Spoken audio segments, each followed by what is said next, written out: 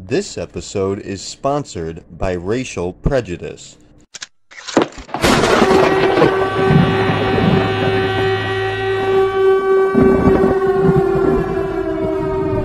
In this video, I'd like to tell you guys a story about something that happened at work, as to set an example of what we're aiming to get at here.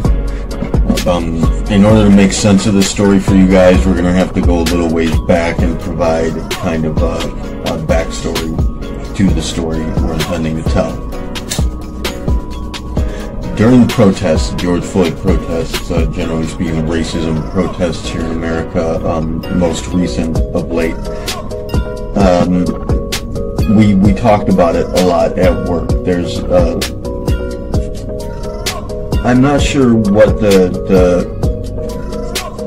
what the percentages would be, and percentages. I'm not sure what I could say the calculations are on what races and or ethnicities are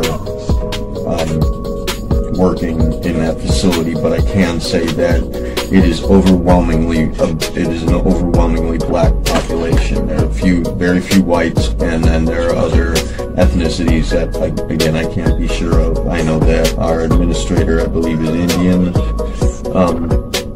and we haven't had a new guy come in recently that I've been training who is Indian, and he's been teaching me his language, which I can't recall what he said the language was actually named or called.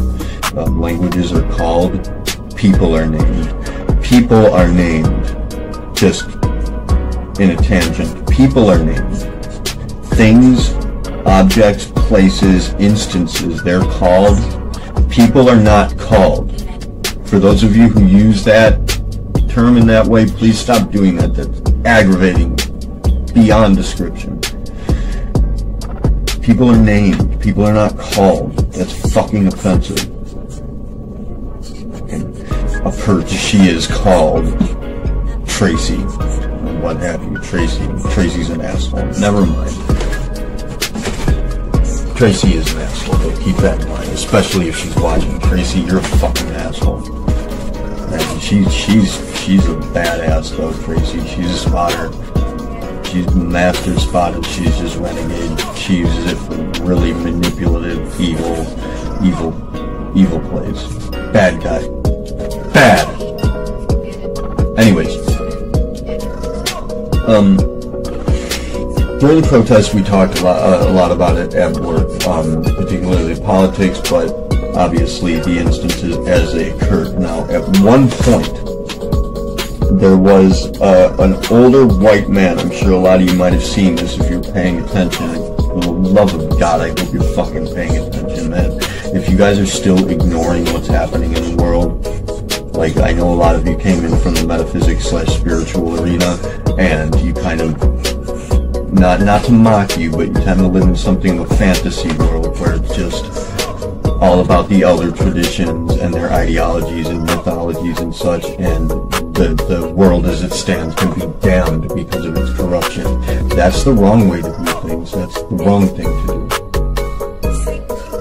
We were provided these mythologies, we were provided this education by the elder traditions in order to make use of it, in order to maintain our standing. The political arena is where we make use of what education we've been provided in the spiritual arena. That's the point of it all. There's a life for training, and there's a life for practice. We need to be moving into the practical area, wherein we are actually affecting the world rather than just talking about whatever. I know that a lot of you have this passivity idea, to be passive about everything, to be pacifist, because a lot of the elder traditions will have given you that, will have, insisted that, but they insisted that under the premise that they probably presumed we would have gone by now beyond the place that we are at, which is actually behind the place that we were when they made these scriptures and whatnot. Even before religion, they were quite a ways ahead of us, and we devolved in many ways. In many ways we've evolved, our technology has advanced, that's a good thing, it's all good.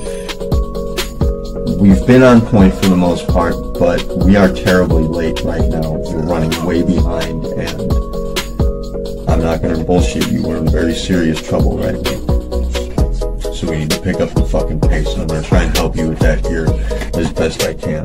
Now, please note, anybody who's watching who's already like feeling as though they want to click off, this is a very important video. This is just going to show you something I know you're not seeing. I know because I can see you. I can see you. I know what you're doing, and I know what you're not doing. And one thing that you're not doing is catching this. Now, anyways, back to the story. There was a white guy, an older white guy, who got pushed by a police officer during one of the riots. He was a real, I don't know if he's real. He appeared to be a real old white guy, like white hair, beard, and all that shit. And I know, I'm kind of like, fuck off. I'm not that old. Technically, I'm old. I'm old as fuck, man. They probably wouldn't let me in the club if they knew how old I am, but technically I'm still in my 30s. So kiss my ass, Tracy. Anyways, real old white guy, super old, like old as fucking dirt.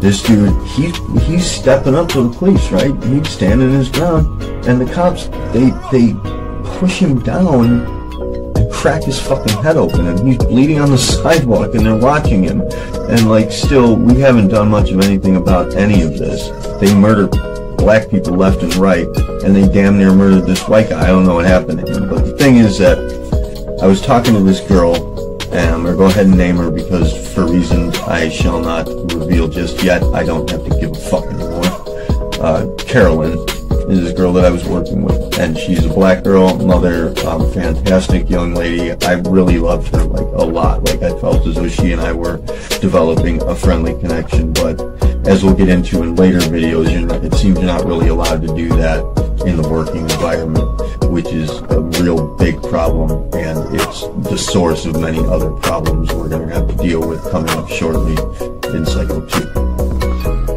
But I spoke to her about it, and I tried to explain to her that, you know, as regards police and their training, they're provided not merely reasoning and justification, but even an incentive to be afraid of black people, particularly young, virulent, I don't know if virulent's the right word to use here, young, vital black men, you know, black men who are strong and who do indeed pose a threat in a physicality, as regards physicality.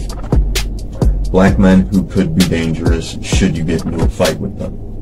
And they have, you know, they have every reason to believe that young black men are going to fight back, and power to them in that regard, because, I mean, they do have that reason, being that police will fucking shoot them. Like I said, we've seen a cop, I'll try to put a clip here, we've seen a cop shoot a black man in the driver's seat of his car next to his wife in front of his children, because he told the police officer that there was a gun in the like, he did everything that he was supposed to do as an American citizen in that situation, and the cop freaked out and shot him, and this is because of the police training. This is because the police are indoctrinated by cultism, which comes back to religion. But we didn't want to get into that, the particularities of that event later. But I mean, obviously that provides, I think, a particularly reasonable justification for black men to want to fight back against police should they be put in such situations. They have every right to, and they should. In fact, it's written to our Constitution that that is what they should be doing. But the police, they're having none of it, because they've been trained to be afraid and to treat every fucking buddy they come across as a potential threat, and indeed in many cases as a present danger. So, yeah, they have every reason in their minds, from their perspective, to be afraid of black men. But they're not provided so much of this reasoning to be afraid of white men, young white men, let alone elderly white men who appear frail enough to fall over at any moment. You know, like, the fact that this guy was standing up against the police at all was admirable, A, but B, astonishing. But I told her this. I was like, the police have reason to be afraid of black men. That's understandable if you look at it from their perspective. Now, this was a mistake on my part, saying this, obviously, for anybody who is a spotter and has, you know, kept along with what we've been providing you. You should notice the values there are not compatible with the circumstances.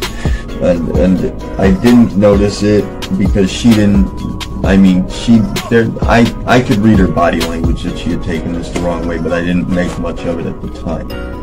Now, cut ahead to much later on, months later.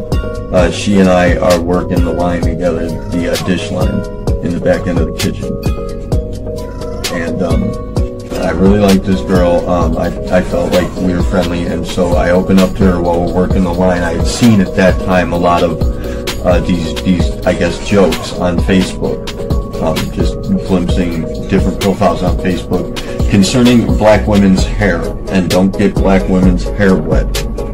And I know this is actually, it turns out to be something of a common trope, which we'll get to towards the end of this video, but I didn't understand it.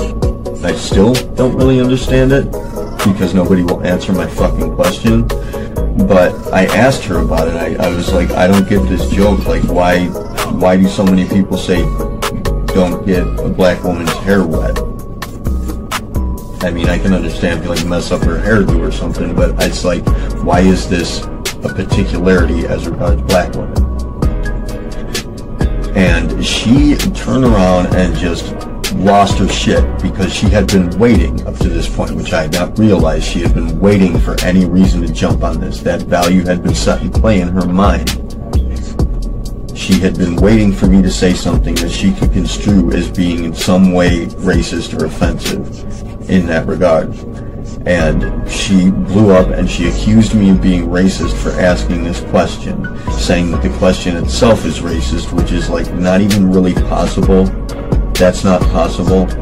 There are very few things as regards to use of language that can be inherently racist. That's really improbable, we'll say, heavily improbable. But obviously this was not. This was a white man reaching out to a black woman in an attempt to make an exchange of information for the better understanding of each other. This is the opposite of racism. This is called communication. But she went around and she proceeded to go to every black person, which again is most of them, in our crew, and inform them that I was racist and that I was being racist and offensive to her. And some of them kind of blew it off and said, I don't get it, that doesn't make sense, because it doesn't. But some of them took it to heart, including my boss, who just, obviously she feels as though there's a certain set of politics in the working environment that she needs to adhere to. And so she has to kind of take this seriously in that regard and treat it as though I'm in the wrong inherently. And I'll grant her that. That's not an issue. But she kind of took it a little too far, and she had like everybody gather around and come down on me for this, and even go so far as to say, well, if we were to mention this to HR right now, to Human Resources right now, you'd be fired, you know, for it. Which, that could very well be the case, because as we discussed in a prior video, my Human Resources lady is not altogether there, so to speak. She's a little inept. But I do love her. I love everybody at that facility, everybody. And there's a couple people, we'll get to them later, but there's one person particularly who's just a fucking scam artist and a piece of shit, and then there's another person who is just like loathsome. I can't say that they're like a bad person in their own right, but as regards our relationship, I cannot work with this person. And thankfully, she's gone, because she didn't want to work with me, for reasons that are perfectly understandable. I stood up to her bullshit, and I wouldn't let her essentially threaten other people on my crew or myself, and she got mad about that. She got mad because I was, you know, generally speaking, enforcing the policies of the facility upon her, and she quit because of it. thank God for that. That was awesome. I could not stand to be with that person another moment. But of course, I would have to. The story will continue later. I should like to make note here that I want to express gratitude to the facility for actually working to protect us in these times. They went out of their way to give us like certifications, or rather certificates and whatnot for public transport, and to avoid being detained by the police should we come across riots, because the protests were taking place nearby, and a lot of us had to go through the protest to get to work, and so. And obviously the establishment was under the impression that these protests were in fact actually riots, which did not happen. That's not real. That never took place. None of these protests were riots, at least in this area. Some of them got a little violent, so to speak, but that was on behalf of the police attacking civilians, A, and B, you know, some property was destroyed, but that's stuff. That's not people. So, I mean, that's kind of how we're supposed to be conducting such protests, when you have a reason to be, and we do indeed, we did then and we do more so now, have a reason to be posing a violent expression to the establishment. Now, obviously, some of these protests did indeed devolve into riots, but I should like to note that that was a rarity. Very few of these instances actually occurred, relatively speaking. Of course, it would happen to be the case that the media would focus upon those events and kind of leave out the grand sum of others that were perfectly peaceful, and especially those that were perfectly peaceful, many of such that were perfectly peaceful but indeed devolved into riots because the police attacked civilians without cause. Within moments of having been informed of these events, the initiative issued statements to the effect of advising against and indeed warnings against conducting in such behaviors. We in no way condone and indeed condemn rioting and looting, especially where it comes to the damaging of properties for the sake of stealing. I mean, this is setting us back. This idea that we're going to hold peaceful protests, the police are going to attack us, and then you're going to go ahead and start looting stores and such, and burning civilian vehicles and whatnot, for the sake of self-gain and providing further reasoning for the police to get hostile, whereas where I speak to the use of violence on our part in this context, what I am meaning to say is hostility, essentially.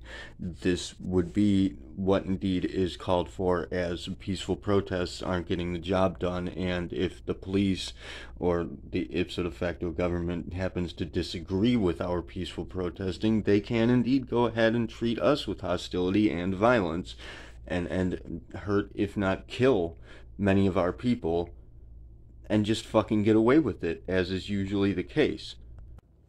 Where I say that violence is necessary on some occasions, I'm meaning to say hostility vaguely. I'm not meaning to call for violence against any other people, unless of course it's in defense of yourself or others. I feel like I look around and I see most people feeling resigned, feeling apathetic even, just saying, well, this is just the world, this is just the way things work. But that's not the case, and these are not the appropriate responses. Anger is the appropriate response here, not resignation. And hostility is the appropriate expression of that anger. We have every right to be protesting, and we have every right to be damaging government property if that's what's needed in order to get the ear of those who can make the decisions we need made. As unfortunate as it indeed actually is, we no longer have time to play it safe. We need to move fast and hard. Violence is what is needed. Again, this idea of being perfectly pacifist. The people that are pushing this idea upon you in the spiritual arena, in the metaphysical arena, you guys, the people that are telling you that you need to sit back, be perfectly pacifist, just think happy thoughts and let it all slide are the people who are at the same time stabbing you in the fucking back. Okay? Yes, the elder tradition suggested pacifism, but only in the event that peace had been achieved. We are not living in a peaceful time. And the people that are in control of our government, the establishment as it stands, are not on our side. None of them. Some of them could be. Actually, you know, there's a few people coming up in the Democratic Party who are in fact on our side, fully. But if you've been paying attention, you notice that they've been swayed of late. They've been scared off from stepping up and standing their ground, while certain persons, such as our current president, could be. They could be swayed if we can manage to provide the incentive for that, if we can manage to provide the support and the pressure that's needed to change their mind on the matter and to back up these others coming up, such as AOC and her crew. These people need our support, and they need our support, man. You cannot sit back and think happy thoughts. I'm sorry to say, but yes, sometimes violence is the answer. And please note, where I say violence, I mean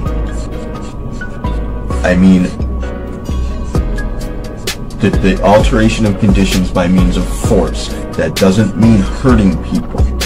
It means being, for lack of a better term, hostile. You know, in the court system, we have this term hostile as regards like you can treat somebody as a hostile witness. In the justice system, in the legal system, this does not mean hurting people. We still have protocol. Do not harm. Do not lie. Do not divide. Unless it's to protect yourself or others. And we do need to be protecting ourselves or others. People, your lives are in danger right now. I know you don't see it because it's a few moves down the line, but it's happening. There's a person with the blade of a knife pressed up against your back right now. Just speaking metaphorically, you could say. And they're whispering in your ear, just be a pacifist, just be passive, just settle down, be calm, let it happen. No, we can't afford to do that. Our planet, our home, our future, our species is at risk. So yes, in certain cases, violence, as the word was intended to be used, is the answer.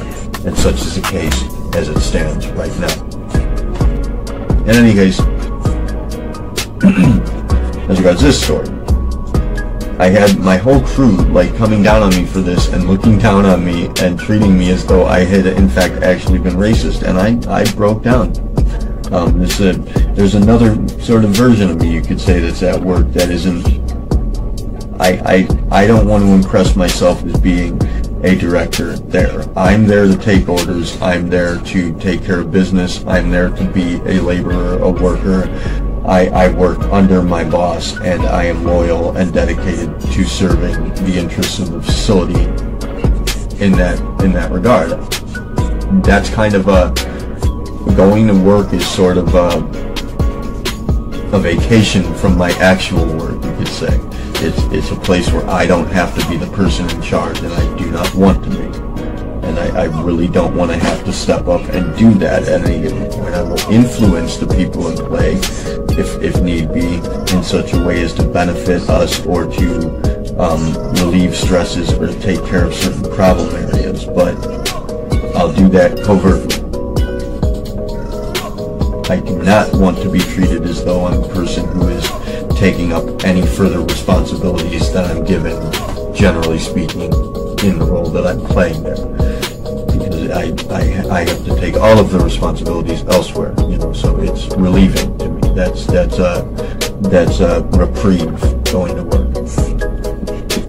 So you say I'm sensitive, you could say I'm not as virulent, I'm not as, you know, strong-willed there. And it really hurt me, and I did break down. I cried about it. I mean, I literally cried about it, because it's like I'm looking around and I'm seeing people fucking hallucinating around me. I'm seeing people not only mistaking the situation based on misinformation from this young lady that I really care about, who obviously cared more about attacking me than she did befriending me.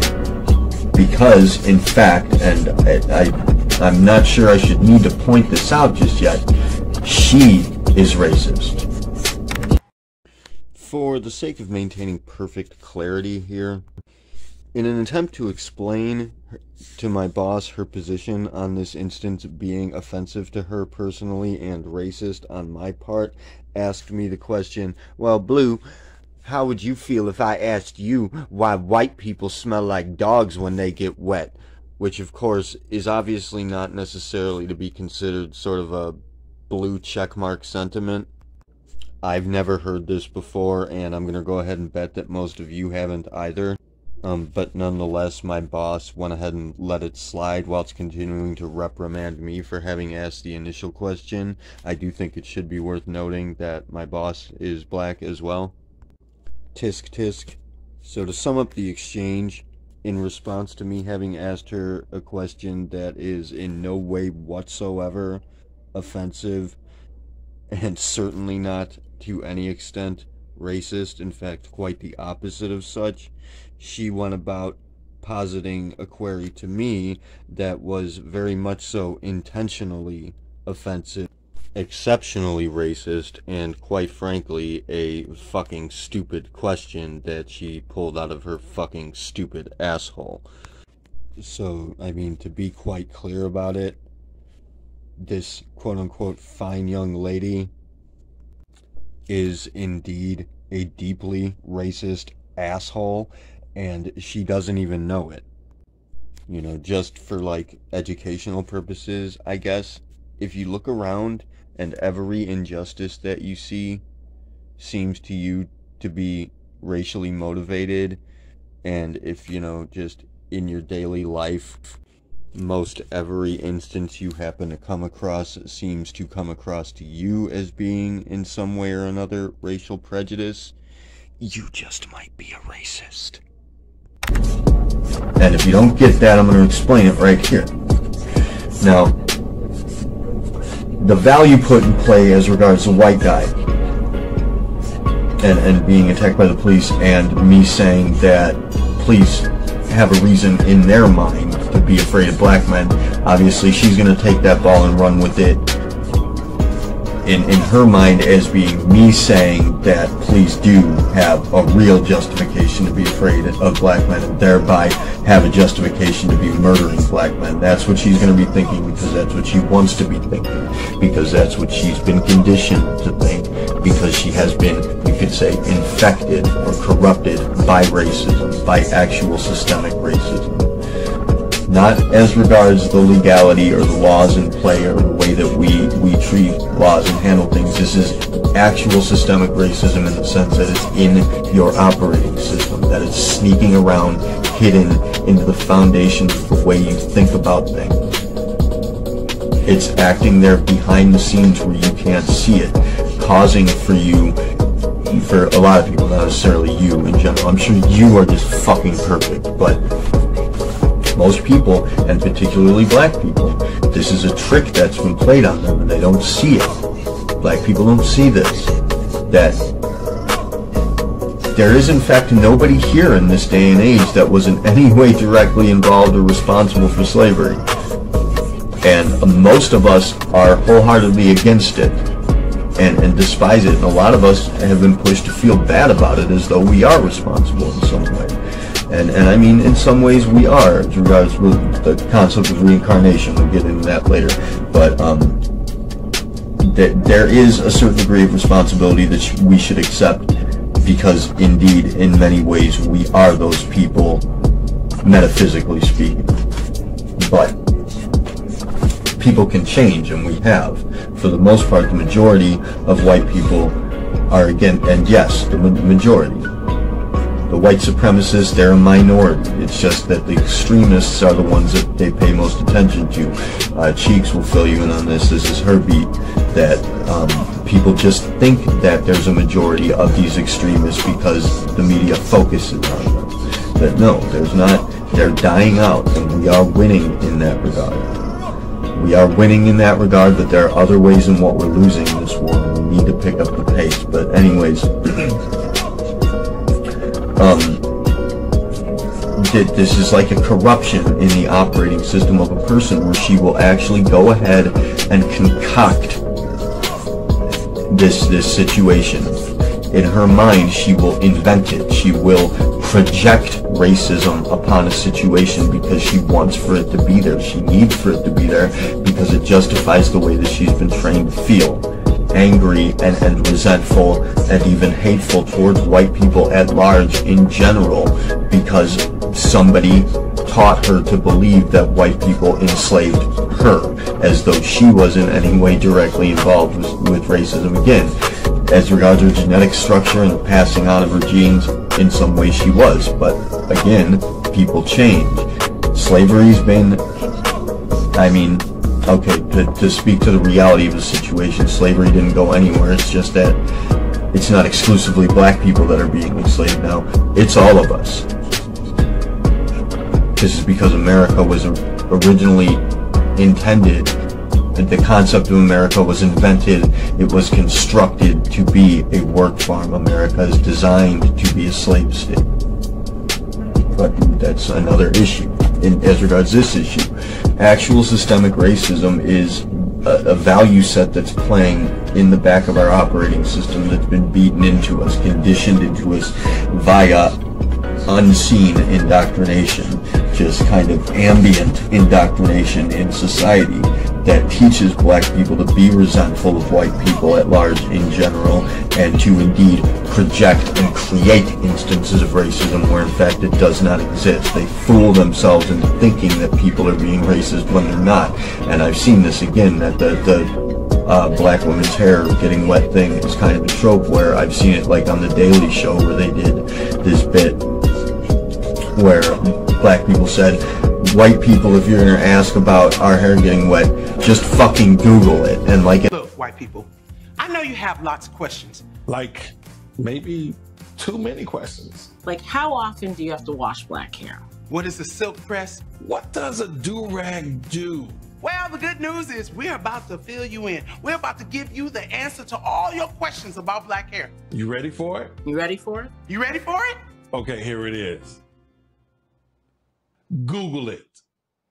Google it. Fucking Google it. Fucking Google it. I mean, it doesn't have to be Google. It can be fucking Bing, YouTube, Wikipedia. I don't give a shit. The information is out there. And once you get the information, you can appreciate all the beauty and hard work it takes to keeping my hair laid and looking good, okay? And if you're not interested in Googling it, there is another option. Fuck off. Leave us the fuck alone. Fucking off is always an option. okay, so again, for the purposes of appropriate education, this white people asking black people questions about their experience because they genuinely would like to better understand it can either Google it or fuck off and leave us the fuck alone sort of attitude. That's called racism. And it's precisely the fucking problem. See, it's systemic in the sense that it's influencing your operating system and you don't even fucking know it. And I should like to note, just for the record here, that I personally do not have anything against any black people, generally speaking, for being black. I do, however, very much so have something against certain black people for behaving this way. This fucking obnoxious dickhead we're looking at right here is almost identical to the person I mentioned being unable to work with earlier. Lady, if you can present unto me any feasible evidences to the effect of validating you feeling as though you have the right to behave in this holier-than-thou, obnoxious, arrogant, talk down to everybody sort of way, I'll take a look at it and consider letting it slide. But I'm gonna go ahead and bet that you don't actually have any such thing because it doesn't really exist. And madam, I understand that you're a comedian, but the thing is, you aren't fucking funny. And also, for the Office guy, Craig Robinson, I believe is his name, dude, your Pizza Hut commercials are really fucking stupid. Like, you need to get out of that contract. You are fucking embarrassing everyone. You used to be awesome. You need to back out, please.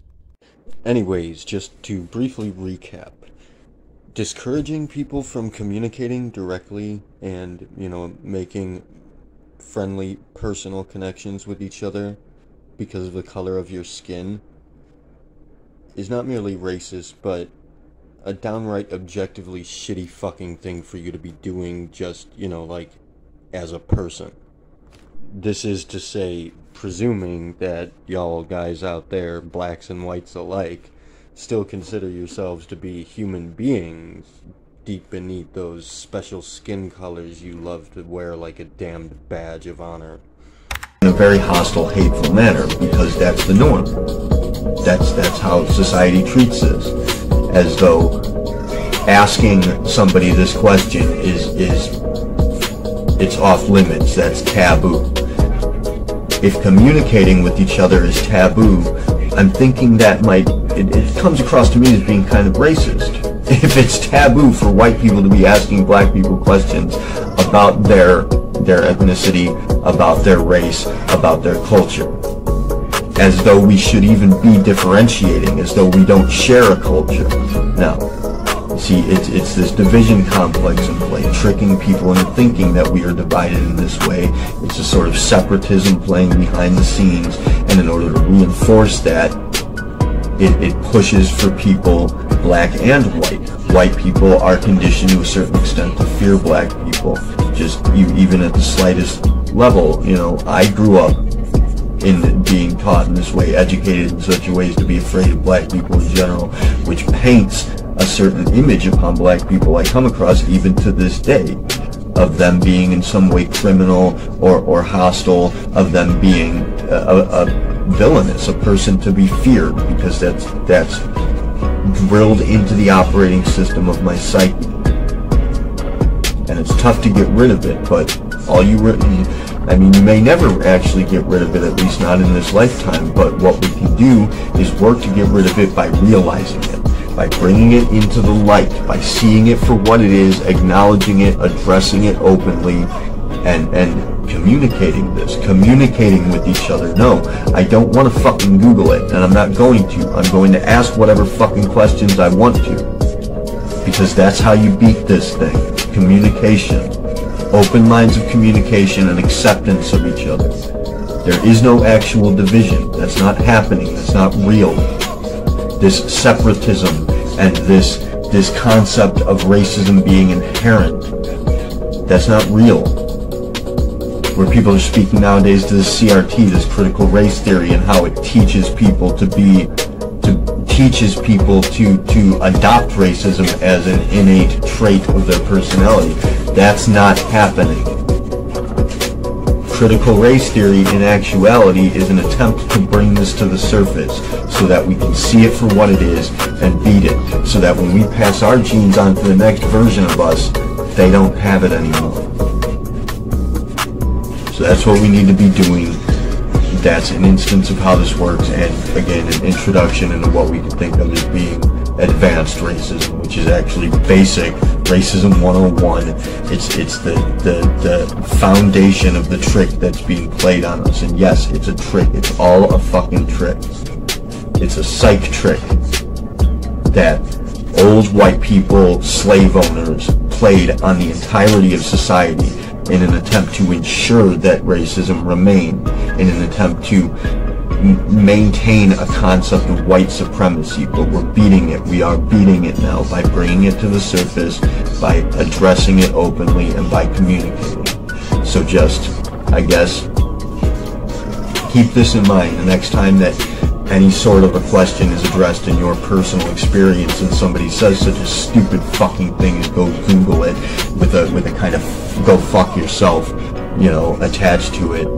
Oh no, I'm asking you as a person because I care about you and your seeming to be separate culture personally. Care and fight for that caring. Don't let anybody fucking tell you not to care. Don't let anybody tell you that you should go hide away sit behind a fucking computer screen and Google it because you need to be afraid to ask that question. That's not how this works. We're better than that. I know you're better than that. Anyways, that's about it for this one. Kilo Salai, WNCR.